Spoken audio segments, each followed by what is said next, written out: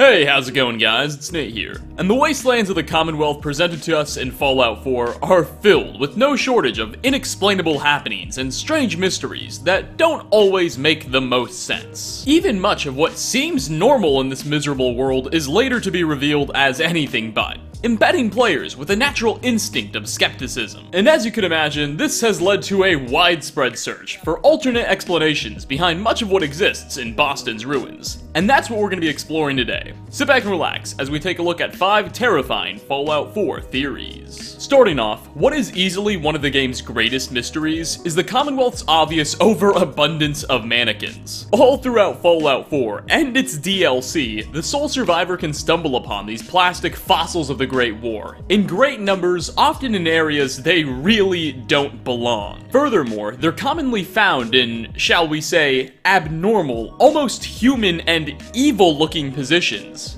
And there's considerable reason to think that these mannequins have been demonstrating paranormal characteristics since even before the bombs fell. In Far Harbor, southeast of Fringe Cove Docks, the player can find the ruins of a wrecked ship with evidence of this. Just a simple look around the vessel reveals these plastic statues in already incomprehensible positions. Most notable, a mannequin can be found standing over a skeleton of a ship worker holding a machete. Mind you, again, this is a shipwreck, i.e. underwater, so it would take a seriously dedicated group of twisted artists to set up a scene like this.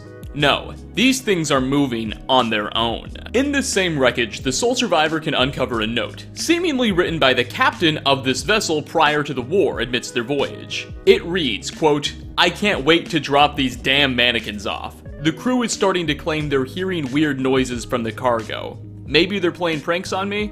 Whatever, we're almost there." This makes everything even weirder, because if the mannequins have been acting with a minds of their own since at least 200 years ago, it suggests not even the Institute, the typical boogeyman Commonwealth wastelanders attribute their problems to, could be responsible for this, and it's definitely paranormal. Well, this has led some to speculate that it's possible the mannequins could be under the possession of Ugh-Qualtoth. There's no way I didn't mispronounce that.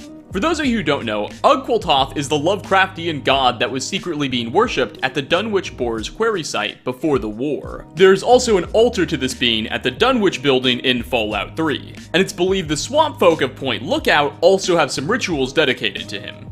Interestingly, there's reason to suspect that this potential deity very much exists, at least in some capacity in the Fallout universe. During your time in the Dunwich Boars alone, you experience strange visions and flashbacks, as well as clearly hear rumbling footsteps. And there's even a strange statue found at the bottom of a tunnel that was being excavated that we really don't know anything about. Furthermore, it's clear this paranormal entity isn't exactly the most benevolent, as his followers are committing human sacrifices in his name, per which what we again see at the Dunwich Boar's flashbacks. So with little else offering a satisfying justification for Fallout 4's mannequin happenings, the impression that perhaps this evil, and clearly somewhat real being has the power to and is possessing them, has fallen upon many. And if he's not, well then maybe that unknown possibility is even more frightening. Next on our list, Dogme is the lovable, playful, adorable German Shepherd puppy that provides the sole survivor with endless companionship and loyalty. Or is he? The conditions in which you first come across Dogme are certainly remarkable, almost as soon as you leave Vault 111, right on the very road that leads away from it and Sanctuary, at the Red Rocket truck stop. What are the odds of a perfectly healthy, and even more significantly, friendly and well-trained dog would be waiting to attach itself to the first weirdo that came along? Astronomically low. Those are the odds, nearly impossible. Think about it. This is a cruel, post-apocalyptic world. There's already very few dogs that are actually in a healthy, non-irradiated condition. And you would think, after obviously living as a stray for some time, Dogmeat would have grown vicious as a result of the nature of the Commonwealth. A coincidence with such an extraordinarily low chance of happening has led many to theorize that perhaps your meeting with Dogmeat wasn't by accident at all, but instead our four-legged friend was in fact the perfect spy for none other than the Institute. It's well documented that the Institute's bioscience lab have successfully been able to create animal-like synths, and it's not unreasonable to assume that perhaps Father had one deployed nearby Vault 111, in the form of a friendly German Shepherd. This companion could not only keep tabs on the player, but help the sole survivor get acquainted with this hostile new world. Quite frankly, the only other possible answer is lazy writing by Bethesda, which admittedly is something some of us are familiar with, but still, whatever the case, dog or synth, Dogmeat's still a good boy. Coming at number 3, the Children of Adam are, as is, a pretty shady and all-around mystery-shrouded organization. They view the Great War as something to be celebrated rather than mourned, that expanded the Glow, the personification of their monotheistic god, affectionately named Adam. One character that dominates the religion of the Far Harbor chapter is a sort of mystical prophet that the children call the Mother. They claim that she's Adam's messenger to Earth, and is the one who led the children to the island in the first place, and appears rarely as a black silhouette. If you choose to join up with the Children of Adam, during the quest, Visions in the Fog, which serves as the player's initiation to the faction, you'll be instructed to drink from an irradiated water source called Adam Spring. After doing so, the player will begin to hallucinate, and you'll actually see a vision of the Mother herself, who will instruct you to follow her and lead the sole survivor to a shrine before the vision concludes. Once you report back, your fellow Children of Adam will explain the significance of your vision. They will assert that the Mother only appears for the most worthy of individuals on extremely rare occasions. So you must be special. At this point, you'll probably be thinking one of two things. Either A, oh my god, I just saw a strange figure that correctly led me to a holy site. Maybe these Children of Adam are onto something. Maybe their religion is the true one. Or you might just hold the opinion that this was all a silly coincidence, and perhaps many people just happened to share the same hallucination or something. Well, it seems as though neither of these answers are correct, and the strange ghostly Mother may in fact be a real person. Not a deity nor a prophet, but not a hallucination either, who simply made a clever use of stealth boys and has fooled the entire cult, according to one theory. West of Haddock Cove, and only a short walk away from the Spring of Adam, lies a variety of abandoned houses. And inside one of them, on the top floor, is a room clearly being lived in by someone with ties to the Children of Adam. But most significantly, on a table are a variety of strange cryptic notes, each with phrases said by the ghostly figure to the player shortly after drinking from the spring.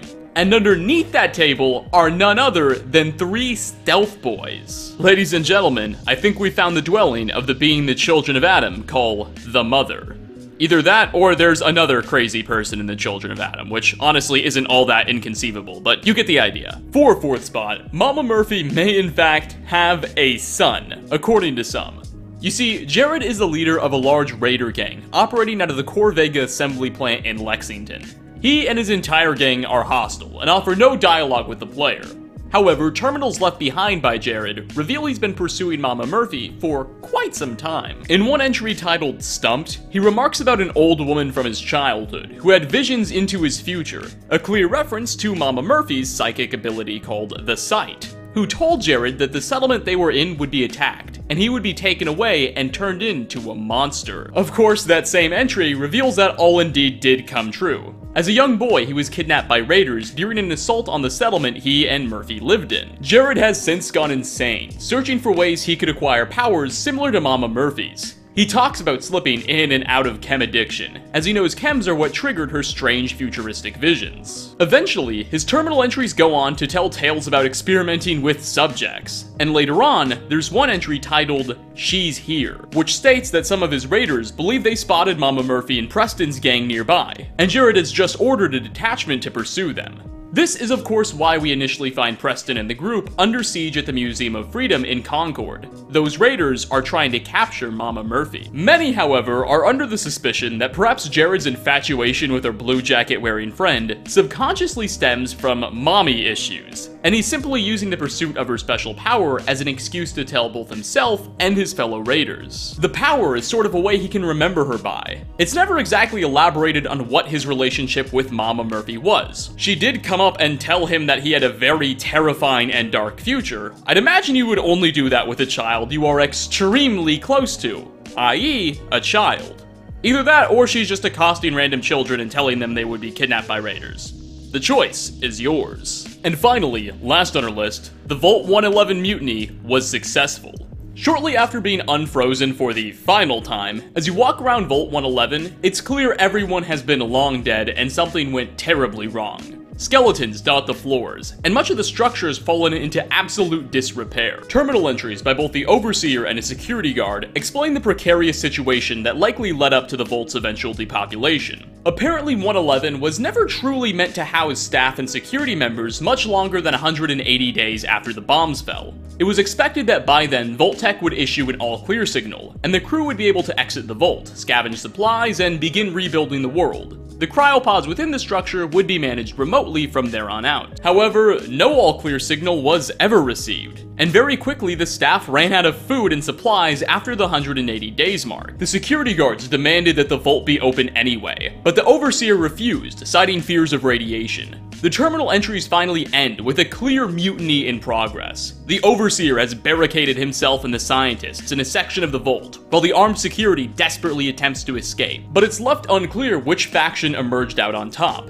Did the Vault-Tec guards finally break free? Or did they, as well as everyone else, simply starve to death? Well, some believe the Vault-Tec security guards did indeed manage to escape 111, and the remaining scientists and Overseers simply perished due to starvation afterwards. There's a few good pieces of evidence that back this up. For one, in the present day, the entire Vault 111 compound has absolutely no remaining Vault-Tec security armor.